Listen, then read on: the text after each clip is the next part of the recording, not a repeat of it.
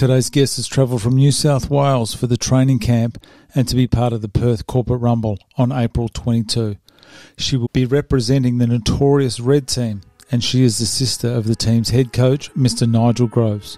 We chat about the board game squatter, travel, outback trekking, childhood injuries, broken bones, Russian tunnel conspiracies, living in a shed, as well as skimming over her boxing preparation. Special thanks to the hair agency in Perth, who is major sponsor of today's guest, and Gobsmack Mouthguards, major sponsor of the Perth Corporate Rumble. So please welcome Miss Casey Groves.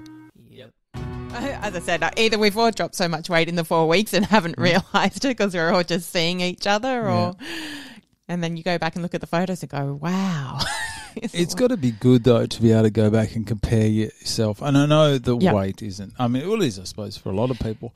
But you look at how everyone looks at the start compared to the end. Yeah.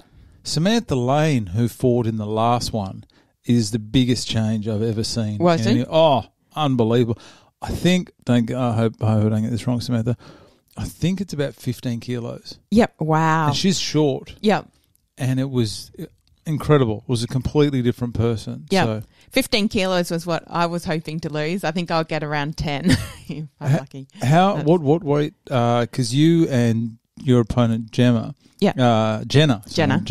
Deliberately said her name wrong there as if I didn't care. That's right. Who is this girl? Because you guys, so you'll almost, because you would have been about the same, so you got to drop the same amount together almost. So she, I believe, was 85 at the weigh-in. I was 95. Technically, it was me that had to lose a whole heap of weight to match down to hers. You're a bit taller than her? Yeah. Okay. Yeah. It's a fair bit. Yeah. Is that just height? Because you don't look... You were 95. Yeah. Yep. Seriously? Yeah. I'm now down to 87. Oh, that's massive. Yeah. In what, 5-6 weeks? 5 weeks, I think it is. Yeah. What was your training like prior? I was still training. Yeah. So I pretty much went to the gym every day, would do 20 minutes on the treadmill, then do leg weights, arm weights, mix up my days, and then do cardios on my off days. So what's different about the training now? It is more intense training. Yeah. So obviously I still do the cardio at the gym. I've added in more swimming. I've obviously the training at Counterbalance. I now do their strength and stretch class. I do their HIIT class. I do their boxing class on top of then the boxing. Yep, on top of that. And then diet. Diet is the key, isn't it? Yep.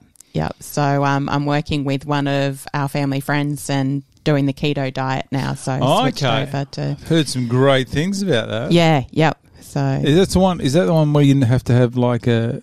Not excessive, but just with the water intake, you got to keep it right up? Not necessarily, no. I mean, I'm assuming water intake is always always a bonus. As I have my fourth coffee for the day. Right, yeah. There's water in there. I've had one so far. But with the training, one coffee. Do you want a coffee? No, I'm good. I will have the water though. With the training, though, you find you're drinking a lot more water anyway. So you're kind of sweating. Yeah. So, do you take those hydration tablets as well? I take a sugar-free electrolyte powder. Oh, okay. Yeah. So make you feel better? It does. Yep. It often makes me feel more thirsty. Because it's got salt in it, hasn't it? It does. Yeah. Yep. So it's kind of this torn thing. I'm in the middle of training. I'll be drinking the electrolyte and then throwing back water at the same time because my mouth is getting so dry from training. And then at the same time, then I'm feeling really bloated from all the water that I'm drinking while still trying to train. So. And a shot in the stomach while you're bloated. No one wants to see that. That's it. So keto is a low carb, no sugar, basically. Sugar. That's criminal, that stuff, isn't it? Yeah. Isn't that the most addictive? Like, people have an addiction to sugar more than anything, more than alcohol, more than ciggies, more than... I've heard that. It can't be good for you. Yeah.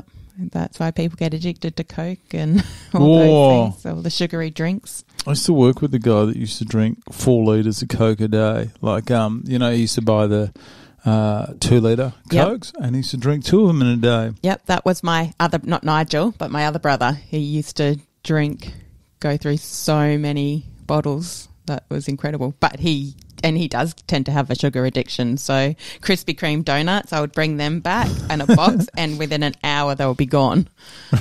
Yeah, it's your fault. So you're the enabler. Okay, yeah, no. well, that's it. Chocolate, same thing. He would just go through like bars of chocolate. Really? Yeah, and yet he's skinny, tall, skinny. He trains all the time. So don't they? Doesn't it give you kidney stones? Is that a thing? It could be. Sure, I heard that. Yeah. Jeez, I really should brush up on my dietary advice here. I got no idea. Firstly, I got to say we got to address this. How confident were you that you were going to be on Team Red? Oh, definitely. Yeah, I knew before going in. We'd always said that if I did it, that Nigel would be my coach. What made you want to do this? I've boxed before, yeah, and I've trained with both Nigel and Glenn for probably like on and off for the past 10 years or more. Yeah.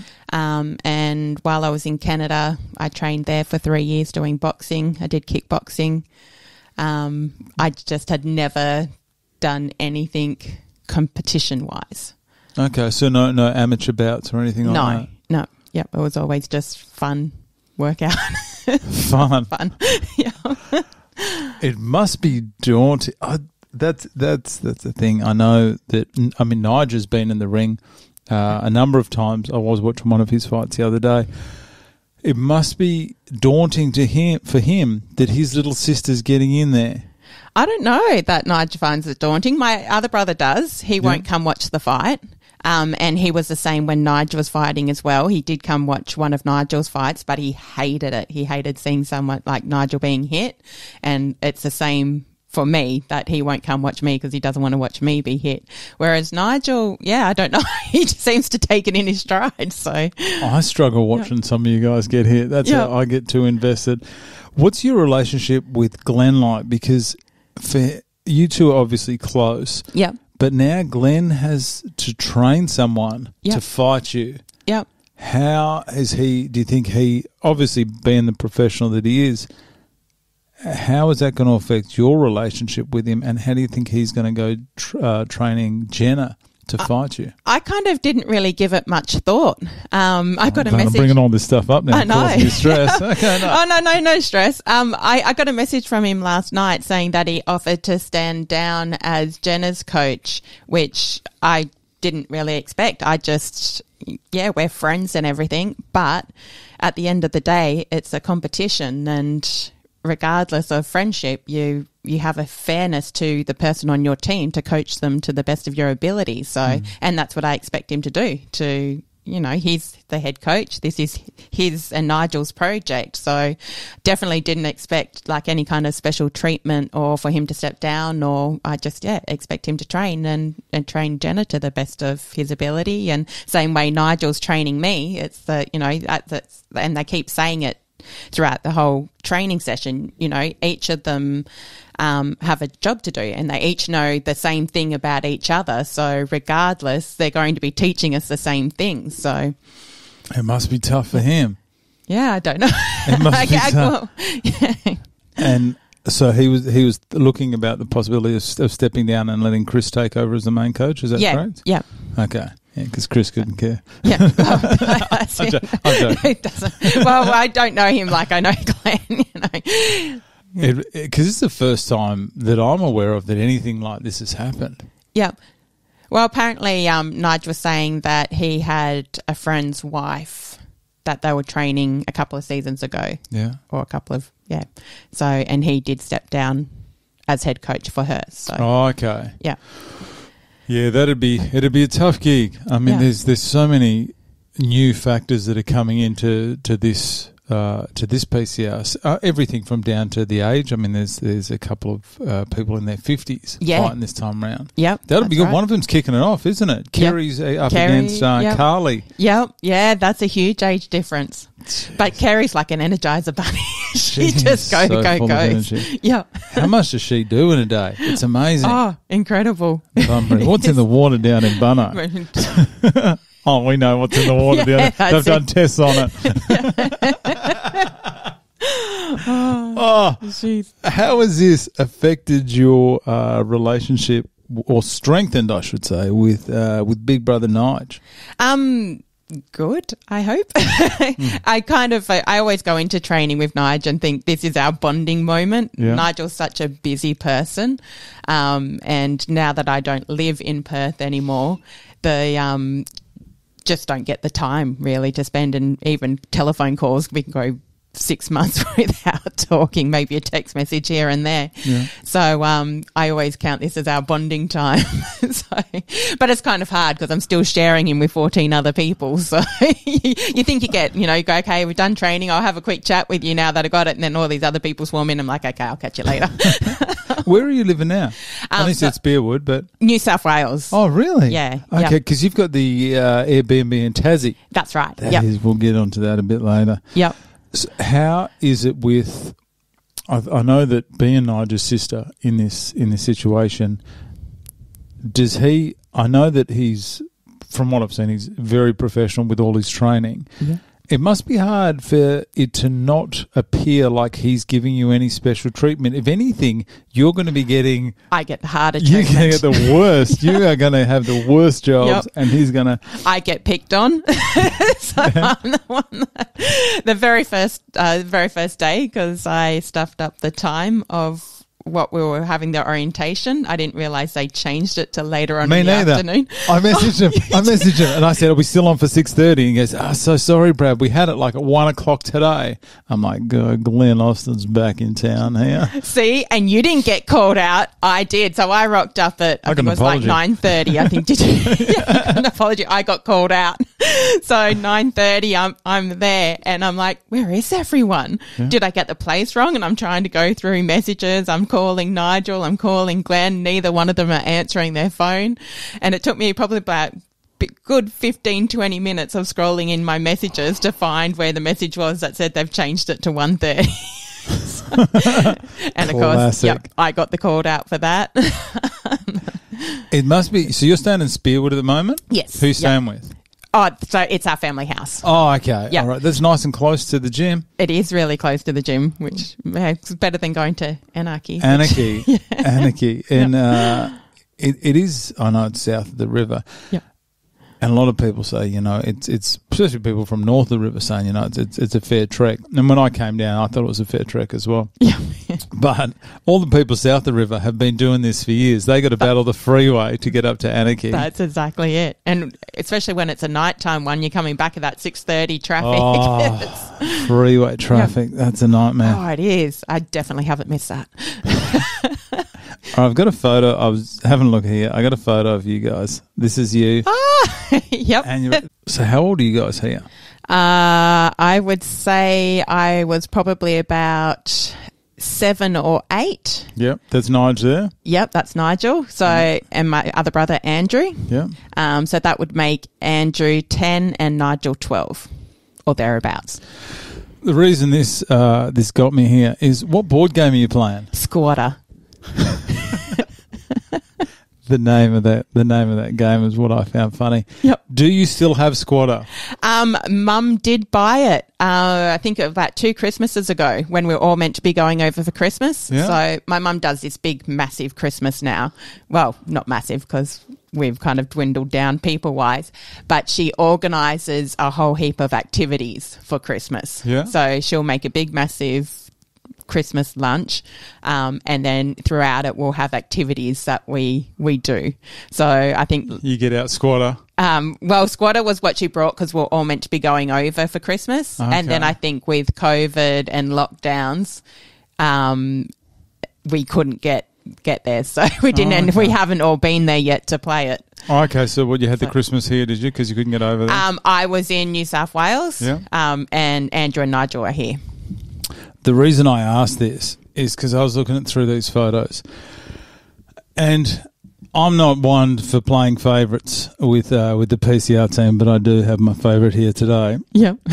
Just by sheer chance. You know, one of those things that just happened that you just can't believe it happened? Yeah. I got a gift for you today. You've got Squatter. I found Squatter. Oh my goodness. So that's a gift from me to you. Thank you. Just in case you do. I know. So do you know what we're going to have to play? I'm going to have to do a recreation of this photo with Nigel and Andrew playing squatter. I thought just in case you can't get back over there and you ever want to play squatter here in Perth, you have your own version of squatter. That was This is awesome. I'm glad you liked it. 1960 this came out. Yep. Is it like a Monopoly kind of... You've got to collect sheep, so it's like a farming. It's a farming game, and as you can probably see on the thing, which I think is when I posted it to Nigel, I think I've got one sheep on my side. Look at all the sheep that Andrew and Nigel have, and I've got one. So apparently, I wasn't very good at it. Squatter. Yep. Oh, what? It's just the name of it. It's amazing. Funny. Yep. I don't. To be honest, I haven't opened it. So, yep. Is there a knife somewhere over there? Under grilled chicken? This one? Oh, there we go. Oh, someone just... You just come into a room and I close the door and there's a knife on the just desk. just laying around. And not only that, it's a... what's the word? I can't... The razor. There we go. Oh, it is too. I thought it was one of those like camping knives. Okay. How I came about squatter... Yeah. Was I was going through your stuff here... I walked past a second-hand store, just going to BCF, and out of the corner of my eye, it said squatter. And I went, huh, squatter. And then I went, wait a minute. Hang on. Why do I know that name? And then I went through my phone. I saw it. I went in there, and I said to the lady, how much for the squatter in the window? And she goes, that's $1. What? Said, you picked it up for $1. I don't know what's in it. It could be drugs in it. I don't know. Let's have a look. It could be drugs. It's not even knock that drink over. I can see it. Is that it? Here we go. Yep, that's the board game. The actual board. Has it got sheep in there? Oh, they don't do the sheeps anymore. They're just little counters. Oh, God. They used to be, and if you have a look, I think if you can zoom in, they used to actually be little like sheep heads stuck to the little white disc. Yeah, that's why it was $1. Well, I think it probably has changed. I'll have to get Mum to check hers. But look at that. There? It's got all the... No, is that all? What is that? Just we are never going to get this back in the box, are we? So, questions. So it must improve pasture. Oops, I'll have to get... ask questions or something, and then you buy the sheep. With a tucker bag. And I swear, like, you get, like, things damage you, or be careful management. You have eradicated foot rot. Retain this card. It will save you from all future treatment costs. That is the firefighting equipment, $150. Player has the option to purchase or bank sells to another player for the highest bid. Purchaser retains card until benefits gain, then return it to the top of the stack. So you have all these little things that can get rid of your sheep and that is the ultimate country game. Yeah. Well, I'm sorry it doesn't have the sheep in there. Oh, that's all right. Maybe, obviously, as I said, they've obviously changed it from... My son's got a 3D printer. Maybe we can print heaps and heaps of sheep. Heads. Yeah, he does. He prints some pretty funny things. Things we shouldn't print. He's printing little pots at the moment, little garden pots. Anyway. Wow, that is awesome. Thank you. No worries. Now I am, this is, or I'll get Nigel and Kim to play. Or Kim's squatter. Kids. Maybe the next generation need to learn it. That is the most Australian outback game I've ever seen in my life. Isn't it? I couldn't believe it. One of our childhood memories. Yeah. It's funny because, like I said, I'd never seen it before, and I don't know why it caught my eye. It was the name. Yeah. No, it's squatter. And I just, juvenile, I just had a laugh thinking that's a pretty funny name. Yeah. And then I was thinking, why does that sound familiar? And when you walk around, I was like, something's up here. Someone has said this. We made a joke. Yeah. And I went, I'm picturing some kids playing this game. I went, it's Casey. What a coincidence is that, though? Yeah. That is amazing. Done. It's the first and last gift I've ever given this PCR I feel crew. very, very privileged and very privileged for it to be a squatter. How the favourites I'm playing here today. It's unbelievable. All right. Shh, don't tell anyone. They already think I get favouritism from Nigel. Your brother. Nigel's expression. That you can tell that's him straight away. Yep. Look at the 1980s Converse he's got on there. A stylish group we are. You know what the funny thing is? See that car behind you, that Corolla? Yep. I bet you that's still going. It could. That'll still be going around there somewhere. I remember Mum saying Toyota Corollas, you could never kill them. They never die. Kill them. It was one of my first cars as well, Toyota Corolla. I think I pulled out many a tree stump around the house with this kind of... What about the acid wash jeans on the brother? We're just bagging your family here today, aren't we? It's about you and we're just paying out. Yep, look at me with the hairband tie. What's wrong with headbands? I got to get this haircut. My God, I got to get this haircut. That is something else. Yep. Look at Nige. He's so happy to be there, isn't he? That's it. So that's where I'm not living there anymore, but that's in Bateman's Bay where I'm back to living. So that was at my nan's place. So you've come across here just for this event? Yeah. That's a massive commitment. Yeah. 2 months of being away. You seem to have a pretty good relationship with with your brothers here. I was having a look. You've done the Frenchman's Cap hiking tour. Yeah. Is that correct? That's correct. Tell me about this. I saw a video and I saw some photos. Yeah. Okay, let's have a look at this trekking. Here you go. Here we go. Yep. Our family bonding, sibling bonding trek. Sound like you guys got to do a lot of bonding. It's almost like that's it. That's it. Your parents go, that's it. You three, you're going on a bonding trip. You stop your fighting. I think it's more so the fact that we all have such separate lives, and we're all kind of doing. As I said, Nigel's always busy with everything that he does between the training, PCR and work, and his own friendships and obviously relationships. And Andrew kind of does his own thing as well. He's truck driving at the moment and working 100-hour weeks. And yeah, so and then we all kind of travel, right? So I travel interstate a lot, and I change my place that I live pretty much every few months. What do you do for work? Depend what time you're asking. Oh, okay. So I tend to work the family businesses. Okay. Andrew used to do home demolitions. I did see that. You used to work for him. Yep. You were a demolition labourer for Clean Slate Demo and asbestos removal. That's right. Yep. That is not that is a physically demanding job. Hugely, yep. It's not, and good on you for doing it. And I know women are more than capable of doing any physical job that a male can do. I'm not saying that.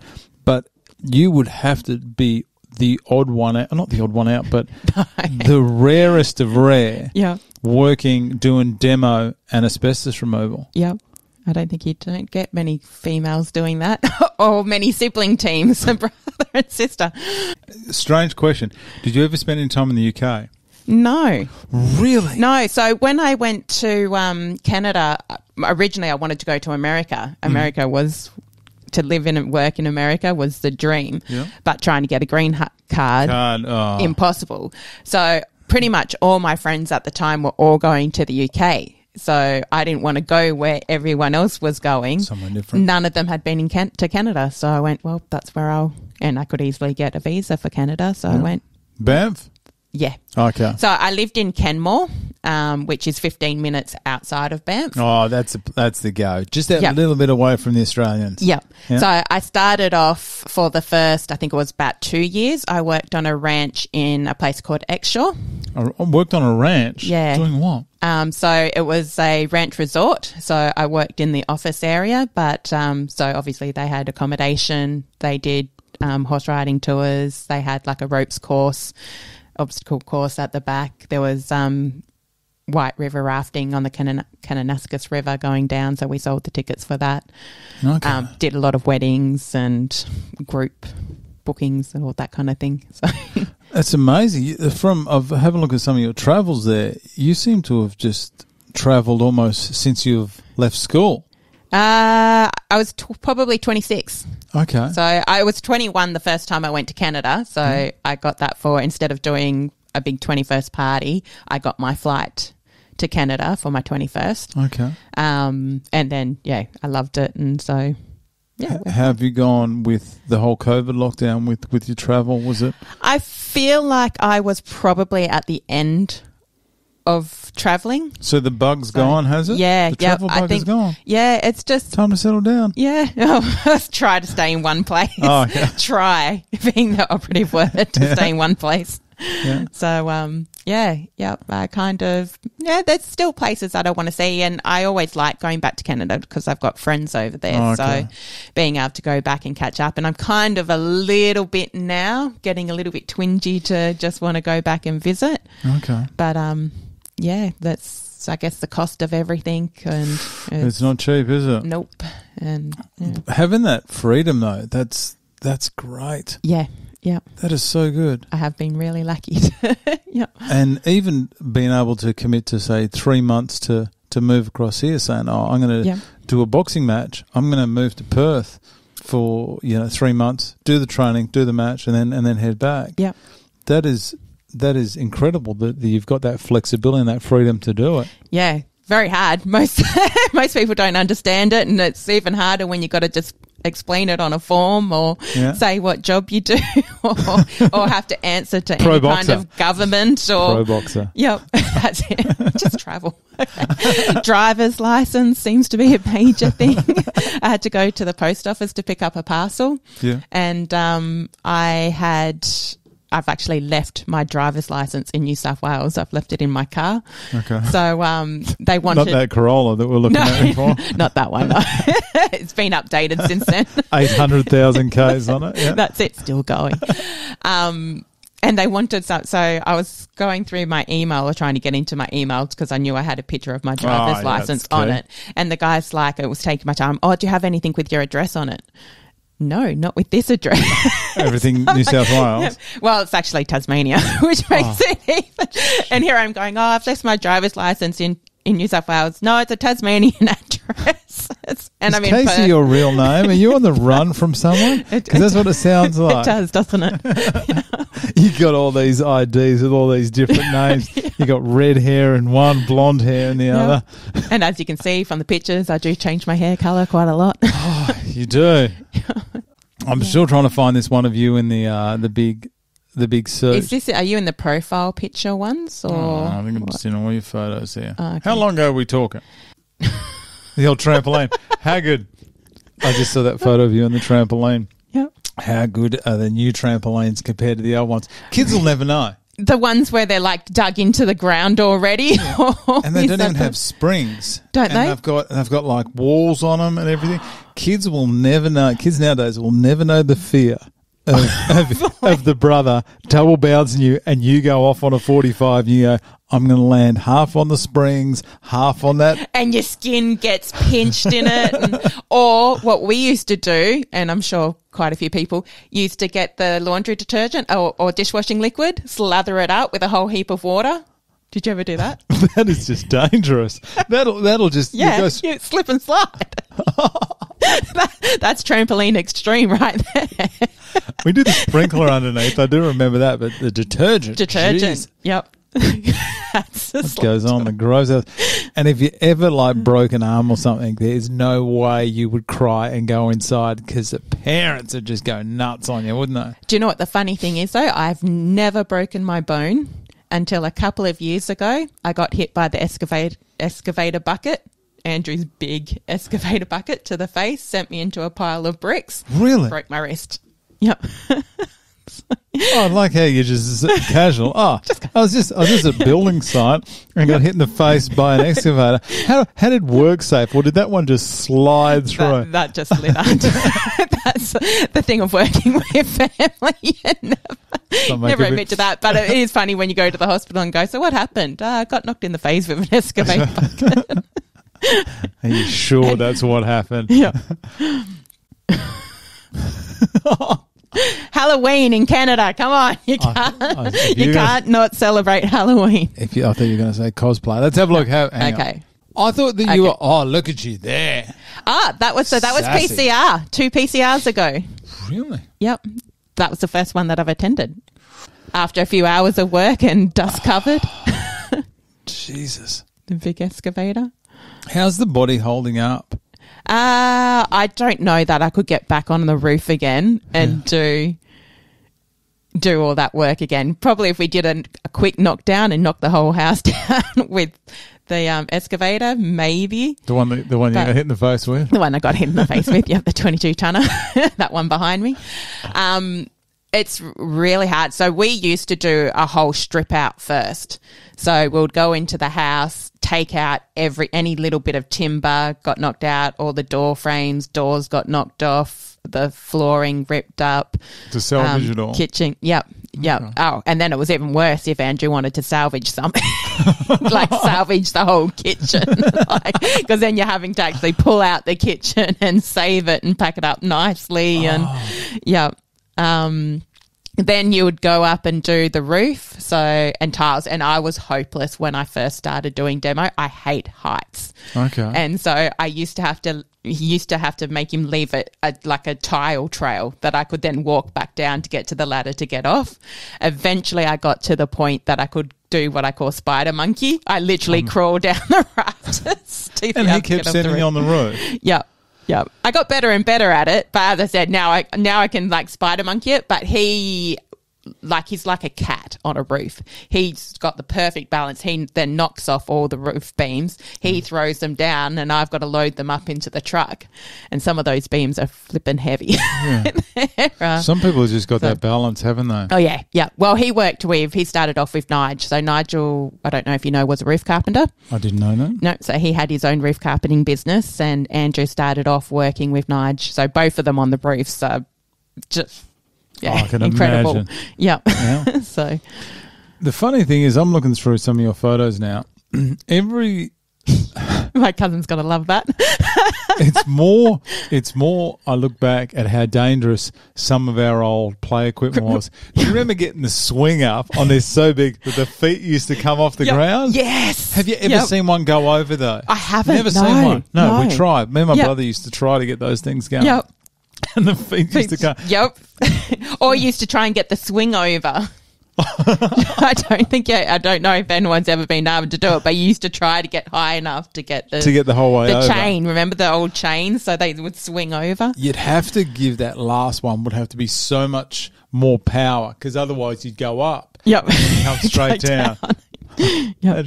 And the parents back there, what's wrong? Because I'm the same as with my kids. I'm worried they're going to get hurt. But back in the day, what we used to do, and it was like, oh, that's fine. Yep. That's fine. Yep. Nowadays, I don't know. We used to take off on bikes. I remember one Christmas we all got bikes for Christmas. Yep. And I have a feeling we must have been looking for Caversham Wildlife Park. That's the only thing that I could think. We lived in Beachborough at the time, and we went on this huge, That's massive... not close to Caversham Wildlife Park. No. Oh, it was a huge, massive ride. And I think I would have been around the same age, so about 7, 8-ish. Yeah. And, with the boys trying to find this park all through, like, the bush. And it was a full day. I don't think we ever found it. So, and you just take off. The parents don't know where you were. That's it, yeah. Both our parents were working and wouldn't have even given it a second thought. So, it's not what like you can do today. No. Definitely wouldn't let your kids go off. Why is that? I think we're more aware of the dangers, or I don't know. Because back then, the cars didn't have to have seatbelts either. That's I remember we had a car and we had a strap to hold onto in the back. How dangerous is that? Kids riding in the front seat. And the bench seats. Yep, bench seats. Stopped about there. Yep. No neck support. If you got rear-ended, that's it. Whiplash. Yep. Those were the days. I know. I do understand the safety need now, but it's gone a bit far. Yeah. But the trampolines are what get me nowadays is no springs. It's amazing how they get that to work. Yeah, I don't know. No, kids still getting hurt on them. Oh, here we go. This is your injury. Yes, my broken wrist. Is that from... So this is it would have to be day 2 because 1, I injured myself and then he made me sit and wait for him to finish before he took you to the hospital. Oh, no, we didn't even go to the hospital. We went home and said, well, let's just see how it goes. If it hurts overnight, then we know it's broken and then I'll take you to the hospital. Bag of frozen peas on it or something. So, basically the whole night I was in so much pain and I think it got to like 5 o'clock the next morning and I'm like, yep, you're going to have to take me to hospital now. This hurts like anything. So sympathy there. we went the whole day. So I went the rest of the work day, which I think was about 40 minutes sitting in the truck after we did it. Yeah. And then, the whole night, and went to the hospital the next day. So I have a feeling this was just after going to the hospital, and that's me going to work. So we've wrapped it up so it didn't get wet. This was before the cast was put on. So they kind of do like a temporary cast thing. Plastic first. kind of thing. Yeah. 3D print one. Yeah, 3D print one. He probably would have caught Harry. Print a 3D here. But you got to keep working. I just need it. It's got to keep working. I don't need it to get wet.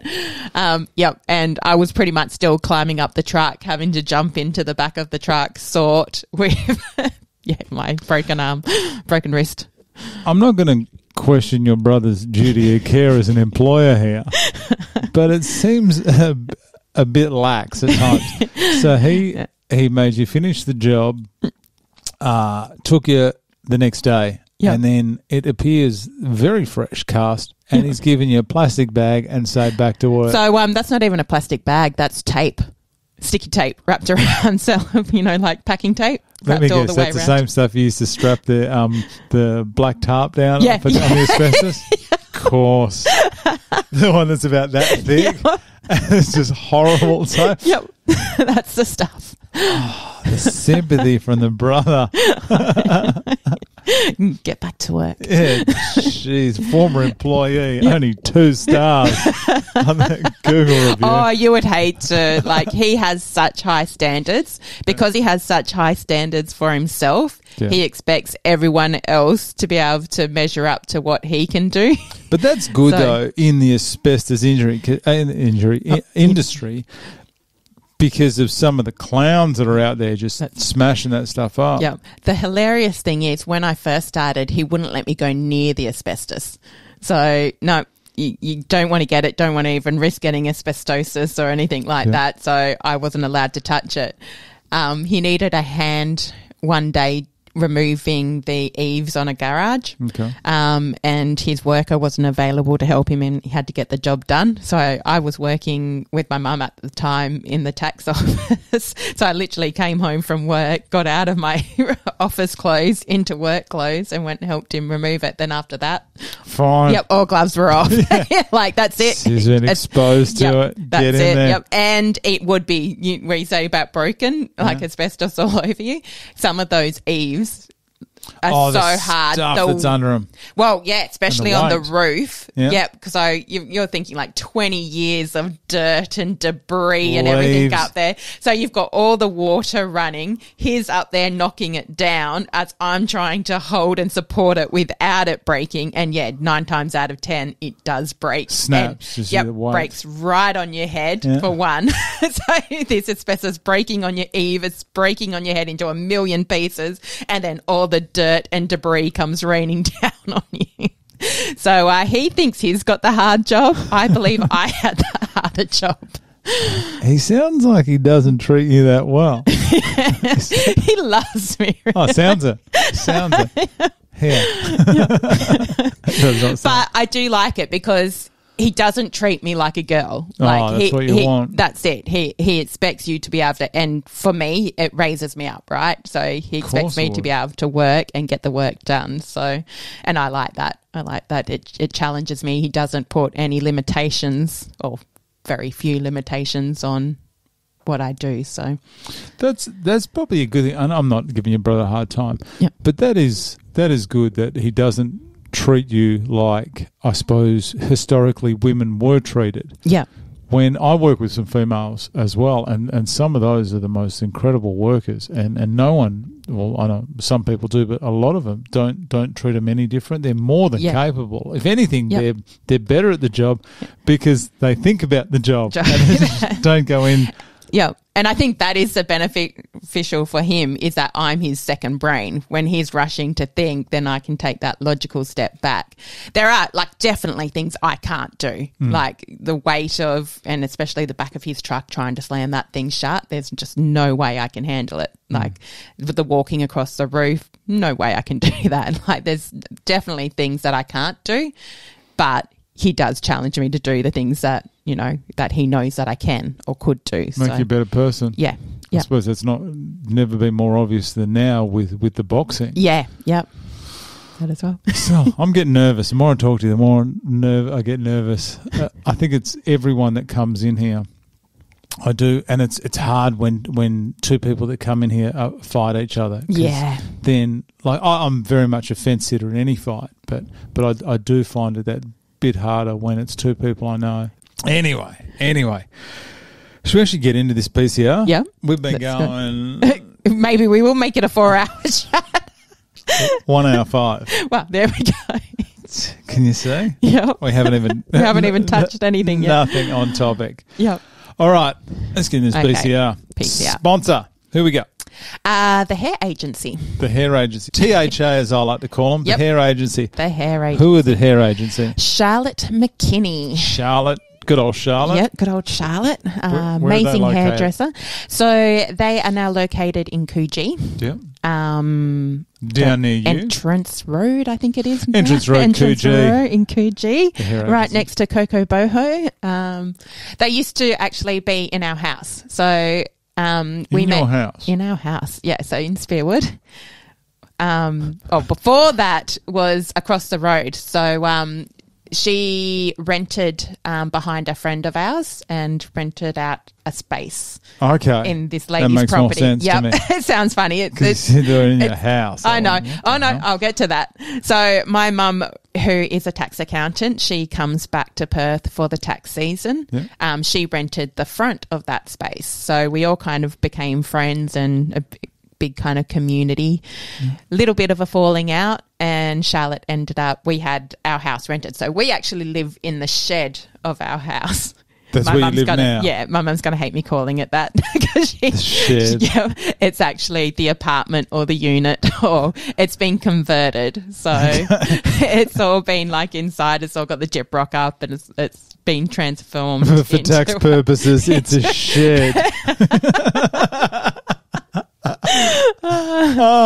Yep. So because we're not all here, like it was pointless having the house. Yeah. So we and big house down in Spearwood. It's only like a 2-bedroom house. Yeah. Yep. So, but a big shed. Obviously, it's a shed. That's right. And a caravan. So we originally had the house rented out, and that person moved out, and right at the same time Charlotte needed somewhere, and once again it was when COVID was happening, and she needed a place to be able to do hair, and so she came in and rented out the house and converted it into a business. She lived there as well? No. It's purely, the house is rented out purely as a business. For tax purposes? For tax purposes. My mum's going to be going, no. ATO just called me. I don't know who this girl is. She says her name's Casey. She's got all these different IDs. Different personalities, different states. So many hair colours. Yeah. So, that's how we kind of all met. So, Charlotte, I was helping her out. She took me on while I've been here. So, I've been doing a bit of work for her, doing her reception. Okay. Which is what's allowed me to come over and still put some money in my pocket. So, okay. Yep. And these guys were happy to jump on board and sponsor you? Yep. Beautiful. It's good. It's good when like a family friend does that kind of stuff. That's it. Tell me the reasons behind you applying for this. Did Nige talk you into it, or did he talk you out of it? No, he. I think we've kind of jokingly mentioned it in the past. It's something that I kind of had wanted to do. As I said, I've trained in the boxing. I did it in Canada, and kind of wanted to walk the walk, talk the walk. Walk the talk. Walk the walk. Talk the talk and walk the walk. Yeah, I think that's what it is. That one. Yeah.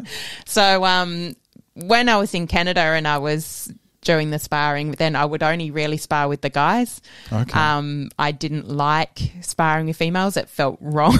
It just felt wrong hitting another female. Yeah. Whereas being able to spar with a guy, I knew I could hit them and they could do a lot more damage to me, and I felt more confident in that than hitting the girls. Yeah, yep.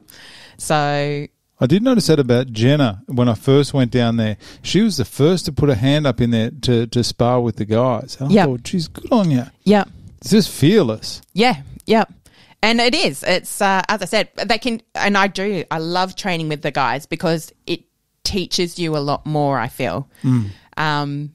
I was actually thinking about this as I was driving in. So when I started boxing in Canada, the person who I boxed with, he was a coach in the gym. So he did the boxing classes at the gym that I'd signed up for. So I started off with my 3 friends. I brought them along because nice. It's always horrible, starting something new on your own. Yeah.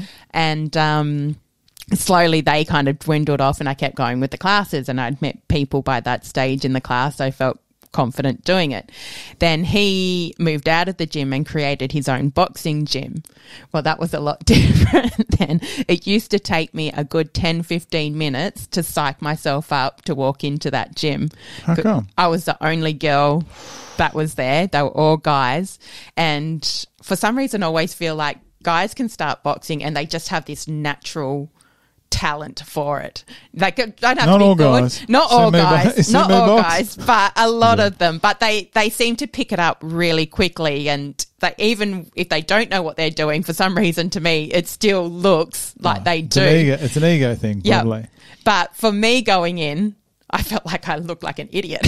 Yeah. I just no clue what I was doing. And so it used to get the confidence to actually go in, I would actually have to psych myself and talk myself into walking into the gym. Did they make you feel welcome when you got there? Oh, yeah, definitely. Yeah. Yeah. And that was my family. That was my social time. That was, the people were amazing. Yeah. But it was just my confidence. And I'm not a huge people person. I'm very introverted. So actually getting to know people is hard for me to begin with anyway. So Well, I'm glad you came in here today. Yeah. Well, this is this is now we've got Squatter down now that there. we've got Squatter, we're besties.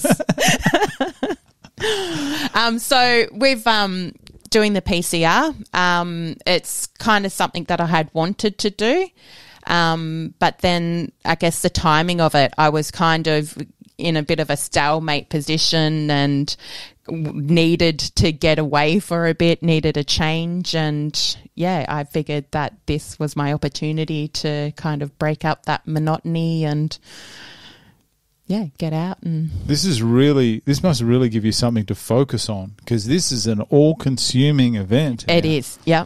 And if you have one day off, well, not one day off, but if you feel bad for it.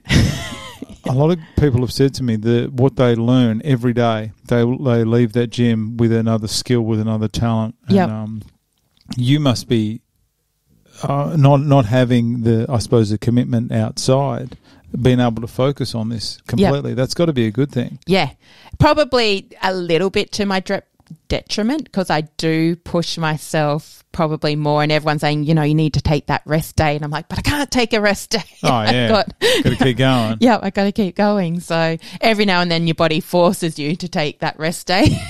And I don't like it. Any injuries you got? No, all pretty good at the moment. Just bit of soreness? Just general workout soreness that you get. Okay. Yeah. Is this you mentioned you've been to one PCR before. Which one was that? So I think I want to say it was November or June. I was trying to figure it out. There we go. Look at you. Yeah. Glamorous. Yep. November 5. Okay. Oh, there you go. So you went to the last one? No, there was one after that. Oh, it's the last sorry. one. No. I posted. Makes it the last one, guys. No. I posted that on November 5th in memory of the one before that. So it must have been June that I went to, and then September. That was my support of Nigel's. The September one. Yeah. I think that was PCR 8. Yeah. That was a great event. That was amazing. They're the ones that had 9 months to train due to COVID calling off the April event. Yeah. That's it. That was excellent fighting. Yeah. I was so fit. No one gassed. That's my favourite part. It's going to sound bad. Yep. My favourite part is round 3 with everyone still making it and still being a good fight. I think that the last one was great as well. It was a very short turnaround between 8 and 9. Obviously, there was about 8 weeks. Yeah. But I do remember that one very well. That was a great event at the Crown. Yeah. So obviously you've been exposed to the Crown and exposed to a sellout crowd there, which I'm guessing this one's got to be close to being sold out, isn't it? I keep expecting it to say sold out. I haven't seen a sold out one yet. Well, Glenn Austin's holding the tickets. You watch. There'll be like 200 people there on the day going, I've got ticket. There's no room for them. Yep. It's Glenn's organisation. Yeah, so that wasn't a consideration until afterwards, and then I went, "Holy crap, what have I done?" So you didn't go to this one in September, thinking that there's a possibility that you're going to be doing this event. No. Because I know some people have been to an event with them in the back of their mind saying, "I may do this one day," and actually been able to take it all in. Yeah. So you weren't doing that. You were just there for the just there for to the fine dining. It's the first time that I got to go, and was just enjoying the experience. Which table did you sit on? As in, do you know who was on my table? Yeah. Kim, so Nigel's partner and all her friends. With my mum. Okay. Yep. That was. I'm just trying to think of the result for that one, because that was 14 fights. I think that went 7-7, didn't it? Red and blue. I thought Glenn won that one.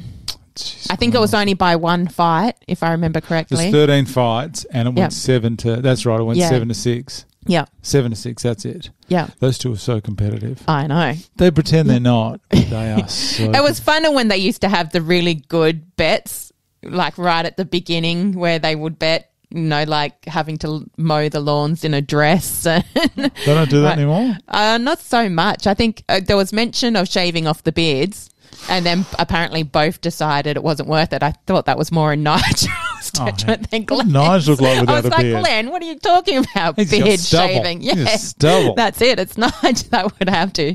But I would love to see that. I haven't seen Nigel without a beard in so long. That would be funny. I remember my father used to all the time, he would grow his beard and then shave it off, and he would have this baby face. So I'm kind of wanting to see what see What about just a big mo? Just a big handlebar It's mo? got to be the whole lot. Really? The whole lot, yeah, to have that baby face look. As I said, it's just an image of my head that I always remember from my father whenever he used to shave. And I reckon Nigel would be the same. It would be such a shock to see him without a beard and a mustache. I've never seen him without one either. Yeah. Jeez. I was thinking, imagine if it was like The Ultimate Fighter, where the two coaches fight at the end. Yeah. Could you imagine that? Oh, no, spring it on them after they've had a few drinks. Could you imagine that? Just get in the ring, put your clothes on. And about the last fight's at like 11 o'clock. And at about 1:30 say, all right, to close out the night, Nigel and Glenn have got to get in there. And do 3 rounds. I would like to see them do 3 rounds, because they often train against each other. Whenever Glenn's had a fight, Nigel will train with Glenn, and I think vice versa whenever Nigel's had his fights. Yeah. So, but to actually do the whole round and do 3 on. Could you imagine those two in round 3? Yeah. Especially at the moment. I'm sorry. I didn't say that. Jeez, sisters teeing off. Are you staying at the Crown for the night? No, I'm not. I'm coming home. Heading home to Spearwood? Yeah. Oh, yeah. It is nice at the Crown. Do the coaches obviously stay there, don't they? Yeah, they definitely do. Because they have that big... are you going to the breakfast? Yeah, I'll go to the party after. That's dangerous, that thing. Is it? I've only seen photos, and I heard from someone who was there after that one that you went to, and they said, yeah, it's pretty wild. A couple of people hadn't been to bed. I think someone wore the belt in the pool as well. Did they sink straight to the bottom? Is the belt that heavy? It's unbelievable, isn't it? Those belts. I haven't felt it yet. Have you seen my belt? Yeah, I like inflatable. Yep. I was going to say somehow I feel like that's a lot lighter. Yeah, hopefully I will be taking that belt home. I'm sorry, Jenna. That would be good. Yeah. They are impressive because they're actual like full-size, full-weight belts. Yeah. I had one in here I had to give it back. I had one in here last year. But yeah, I'd do it just for the belt. Yeah. I know. Yeah. I don't know how I'm going to get it home. Might have to come back with Mum and Trev in the car. Just for Jenna. I'll just wear it on the plane. Yeah. Just say, Jenna, can you hold this for me? It's a belt I want. Yeah. How's your relationship with Jenna? Because obviously you guys were fine beforehand. She's such a lovely person. She appears nice. The funny thing is that going into this and when first starting, I kind of didn't actually want to get to know any of the girls because Just knowing that, if I have to fight them, that's going to be so hard to do. But Jenna is just so lovely. And so friendly. I'm like, damn it, I don't want to like you. I've got to punch you. She seems to be a very nice lady and a nurse. Yeah. What do your parents think about you taking part in this bloodbath on April 22? So for Jenna. Trevi hasn't actually said that much, so I'm assuming he's okay with it. Yeah. My mum split minds. Obviously, she's been my biggest supporter, and even in doing it, and keeping my motivation up, and being over here and everything. She pushes me, so she wants me to do it. Not so good about the watching of the fight. Okay. So you said she's not going to be there? No, she will be there. She will be there, yep. Okay. But she'll probably be the one under the table when I go out there. So if you see one under the table to my fight, that would be my mum. They call security. Yep. Yeah. So, she definitely wants me to do it. She, encourages it and everything.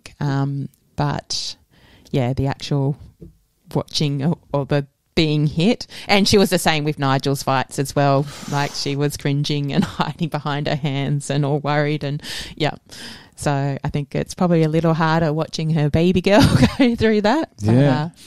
I suppose with Nigel, the experience he's had, he's obviously going to be in your ear to be walking you through every possible scenario. Is he helping out with your parents as well, just letting them, reassuring them, knowing that you're going to be safe? I'm assuming so. I know that he's had some conversations with Mum. Is he making the situation worse or better? I don't know. Well, he says I'm looking good and he's confident, so probably making it better for her, I think.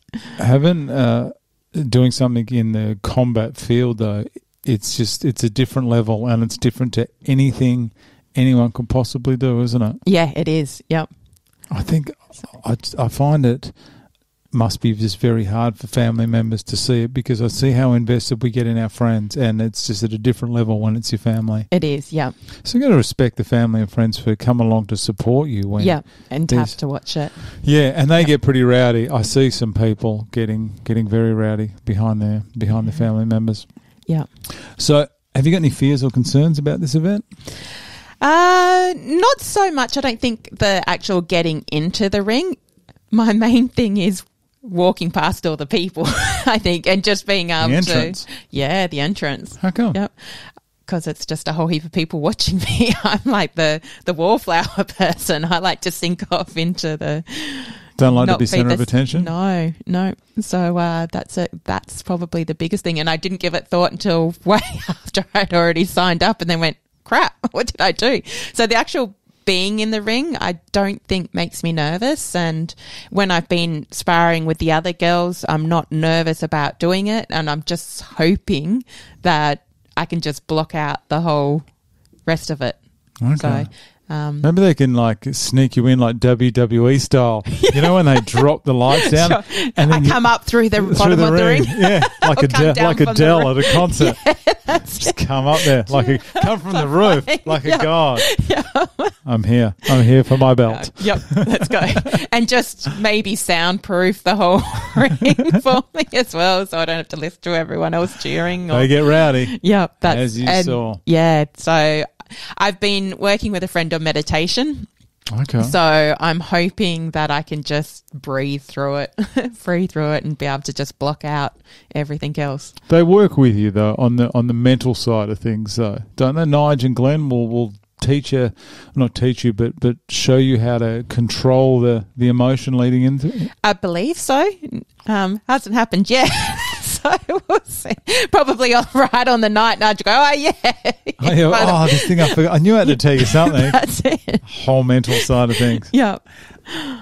Them giving you access to the ring and the arena prior, I think it's usually about midday on the day. Yeah. That is of absolutely massive benefit. Is it? Oh, it was for me. Obviously, the last time I did the commentary, and even for me, I went in early as well. Yeah, just seeing it without anyone in there, and getting in the ring and seeing where everything is and where people are. I would highly recommend everyone do that, because the nerves. It's amazing what that does for calming your nerves. Yeah. Because if you went in there blind, like if you had never been to the ballroom before and your first exposure was... all the lights and people yelling. At 6 o'clock that night, waltzing in and seeing what you see, because it is packed. It is. And it is madness. Yeah. And those cardboard cutouts on the way in, it all becomes... How good. I could talk to you about it. How funny is the size of Glenn and Nige compared to everyone else? Who are these who are these monsters? I reckon they've brought Glenn in a bit as well. I reckon he's a bit more. Let's see if they do that tonight. Sorry again. Going home, Nige. I know. Well, all right. Well, with this walk to the ring... Yeah, the walk to the ring. The one thing that is going to calm you down is some hits, is some music. Yep. So what do we got for me? Okay, well... Have you finalised it yet? I think I've got it down to 2. I did have it down to like 5. And I'm prepared to give my input.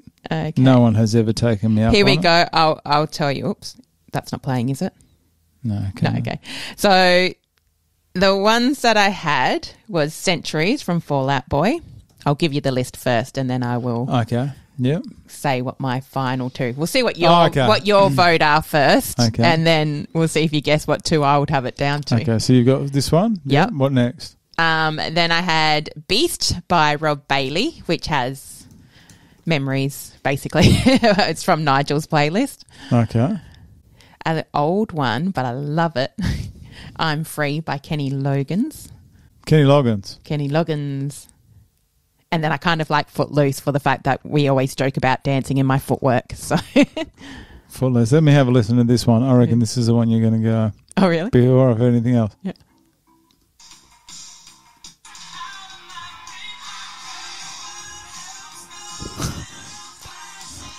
Sing it.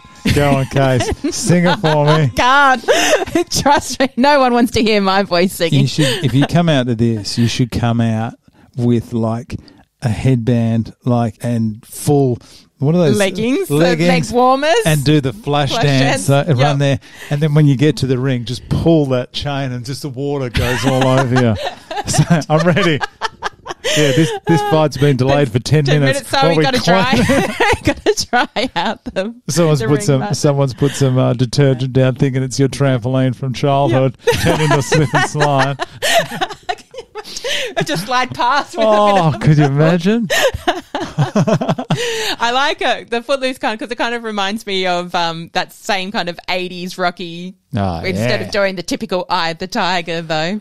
What else have we got? There's a few I like these.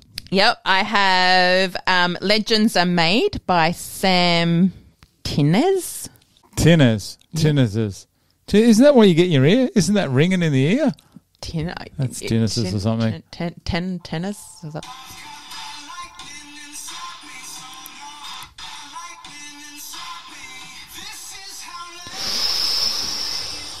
I do like it. Okay, wait. What's next? And then there's The Phoenix by the Fall Out Boys. Yeah, the Fall Out Boy. Are they still around?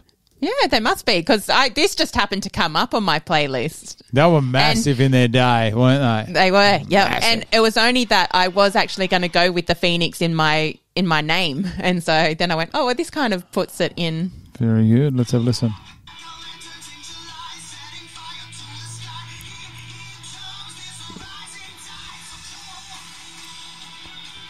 All of these are pretty good.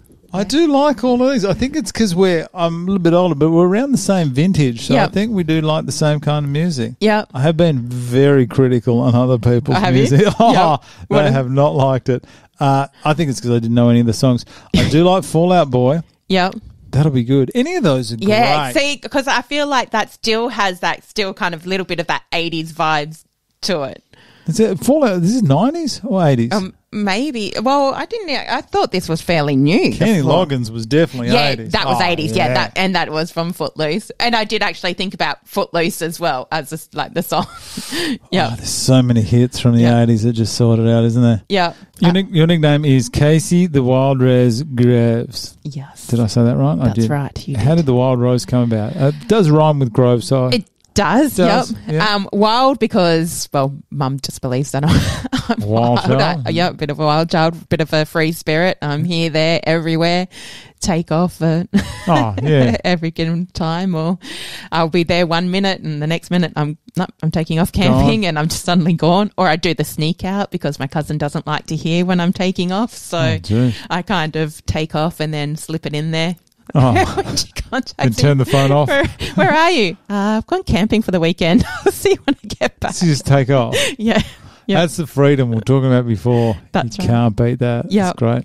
Yep, and I'm big at it. She hates it, and so I try to keep it away from her as much as I can. Nice. If I don't have to tell her, then I won't.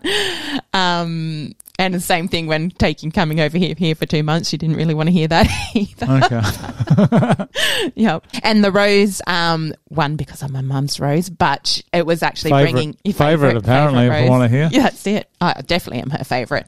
But also she's a lover of roses, and so since she's my biggest supporter, I wanted to have something that kind of reflected her in there as well. Oh, very nice. So, yeah.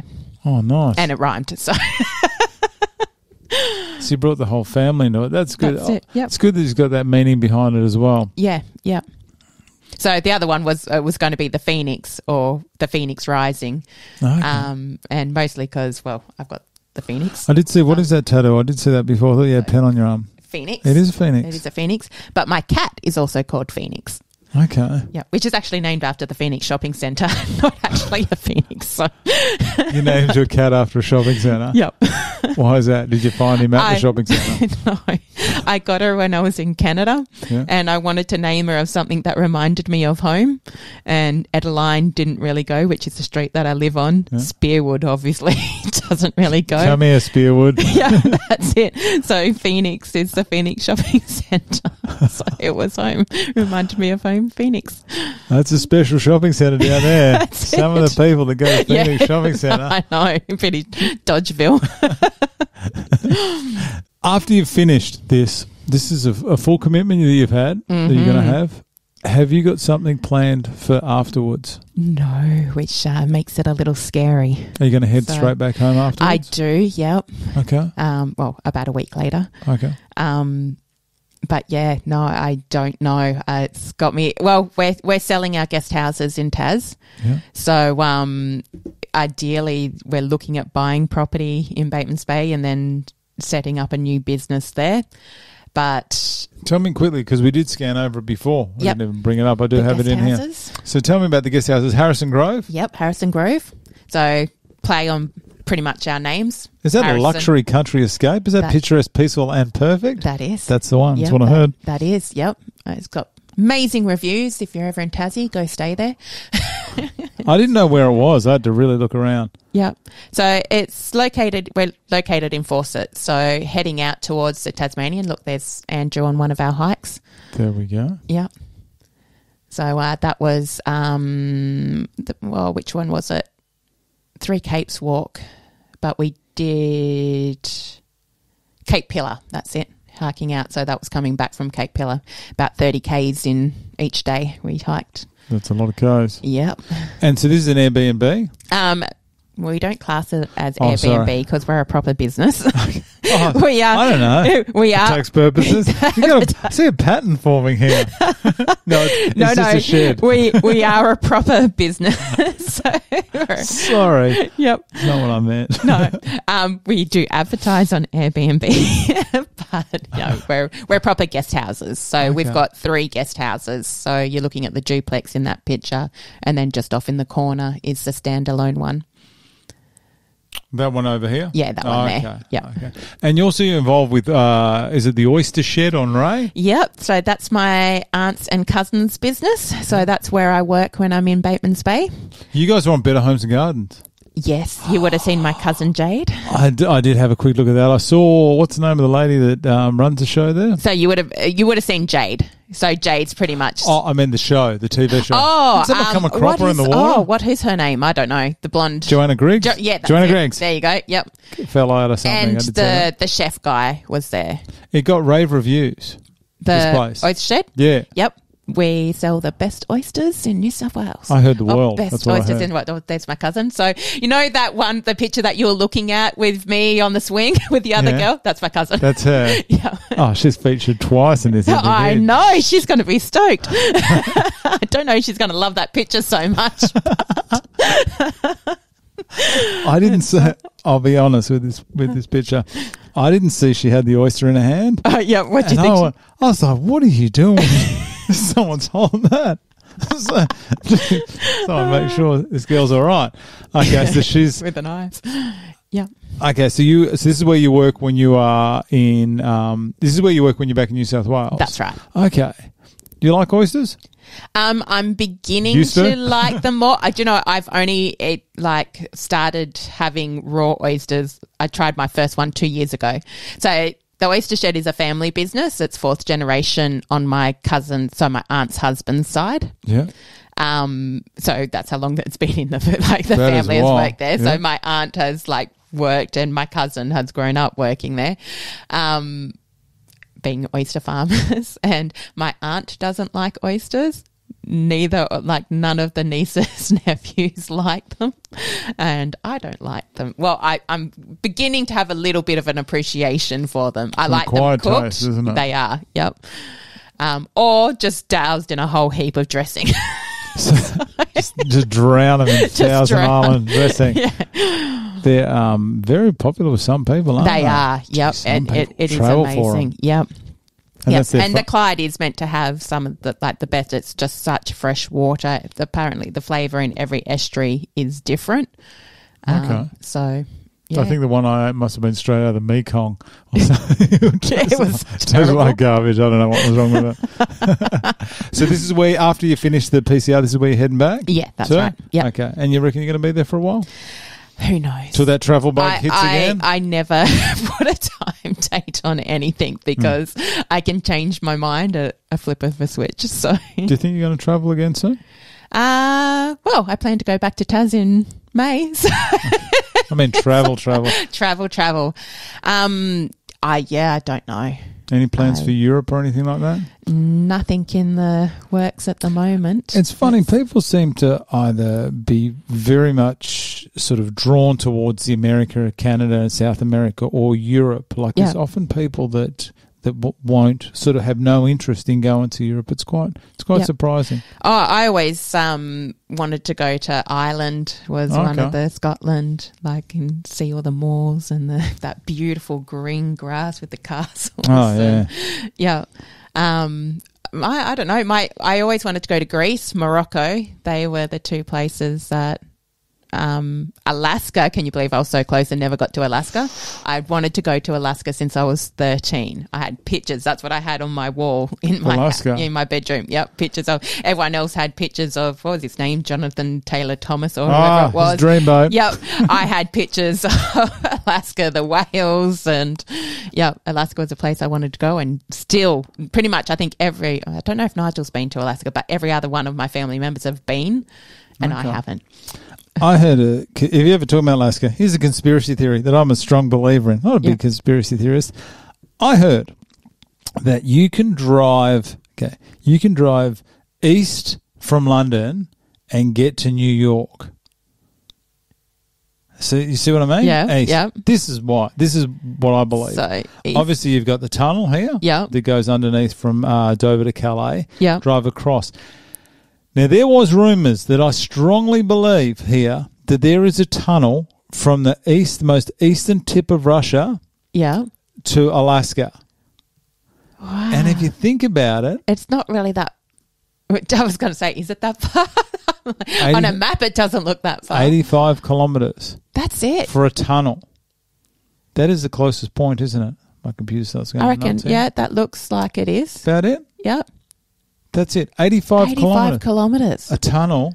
And if that tunnel is actually there, you could drive all the way from the UK all the way to New York. How's that? That is insane. I know, it's madness. I don't think people realise how close.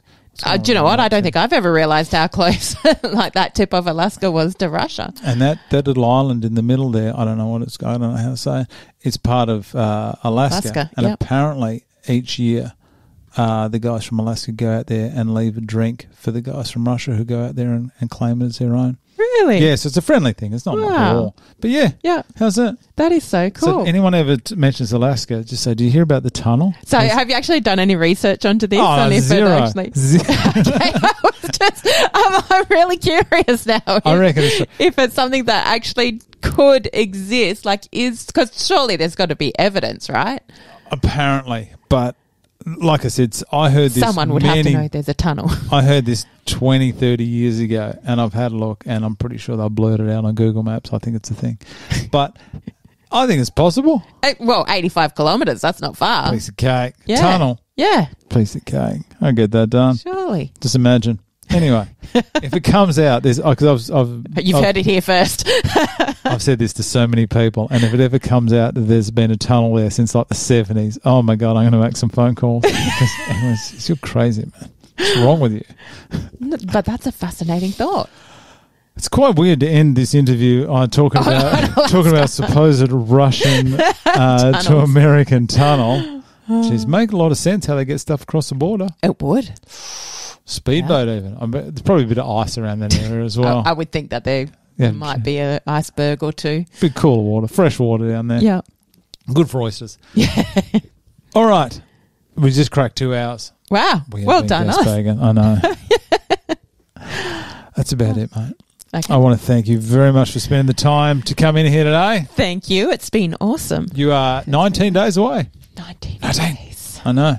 3 weeks. 3 weeks. This is the strict 3-week mark that I've put myself on now. I'm not going to miss a training. I've got to be right on with my diet. It's pretty much 2 weeks of training left now. Because that last week they're just going to ease it in. Yeah. Just going to get you we fresh have talked about it, and I know they tend to ease back or not do anything the last couple, but I still feel like I just need a little something in there. Do what's right for you. Yeah. Do what's right for you. That's it. So I'll keep doing those boxing classes in between.